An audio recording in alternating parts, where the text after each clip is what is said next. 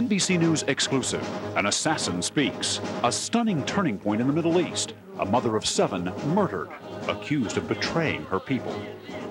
Gulf divide. As the U.S. prepares for war with Iraq, a key ally says, not so fast. In depth, pushed to the limit. Why are these World War II era planes still doing the dangerous work of fighting fires? An NBC News investigation. And the Dr. Phil phenomenon. Is it okay to hug a cop? Oh, absolutely. He's Oprah's favorite, and now he's got his own show. Why do millions go for his tough love approach? From NBC News World Headquarters in New York, this is NBC Nightly News with Tom Brokaw.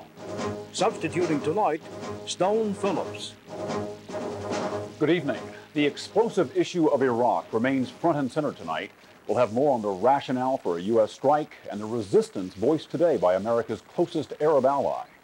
But we begin with another story out of the Middle East and a new form of violence not seen even in that part of the world. For the first time, a Palestinian woman, a widow and mother of 7, has been executed by her own people for allegedly collaborating with the Israelis. No trial, no appeal, no mercy. NBC News has spoken to the man who says he ordered her execution and to the man who claims to have carried it out. We have also spoken to the teenage boy who says he was tortured into doing the unimaginable, identifying the woman, his own mother, as an informant. Here's NBC's Martin Fletcher. This is a story of vengeance. Children without a mother, not only suddenly orphans, but outcast for something their mother may have done. Ikhlas Cooley, a 35-year-old widow, supported her 7 children by selling vegetables at this market in the West Bank town of Tulkarm.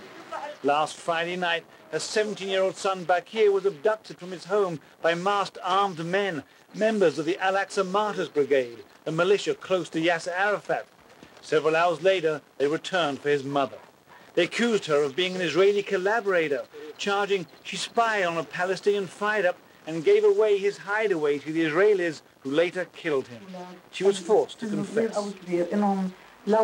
She says, now I want to tell everyone, do not collaborate with Israel.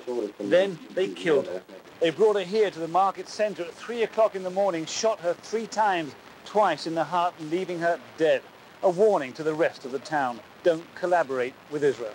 But was her confession true? No one really knows, for the only evidence against her came from her own son, Bakir. And today, when NBC News talked to him, he denied it, saying he was tortured into betraying his mother. They whipped me, he said, with electric wire. I would have told them anything to make them stop. As he was defending his mother, neighbors barged in, told him to stop lying, arguing with him in the street. He wants him to tell the truth, what he told the people who tortured him, that his mother is a collaborator. But we had another question. Who could kill a mother of 7 on the basis of such flimsy evidence? Today we went deep inside the Tulkarm refugee camp to find this man, the head of the Al-Aqsa Brigade. He told us bluntly, I ordered the killing of Ikhlas Cooley. And this man, he pulled the trigger. We had to punish this woman who killed innocent people. But this is a woman with 7 children. Why kill her?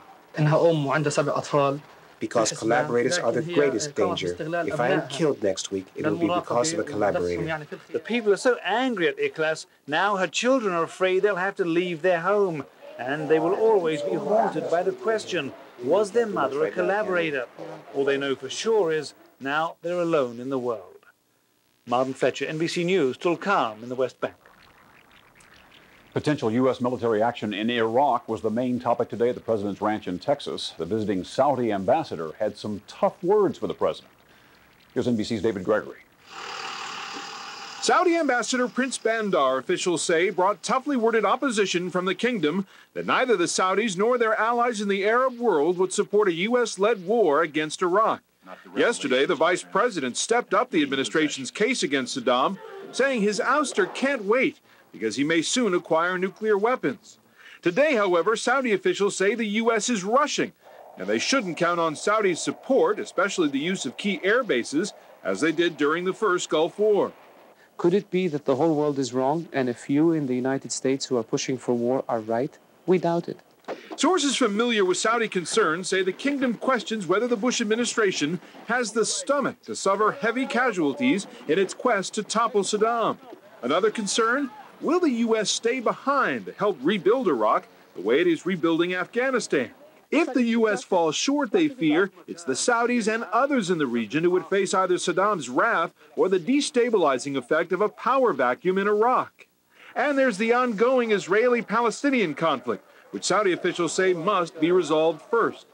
The Saudis weren't the only ones cautioning restraint. Today, Egyptian President Mubarak warned of a, quote,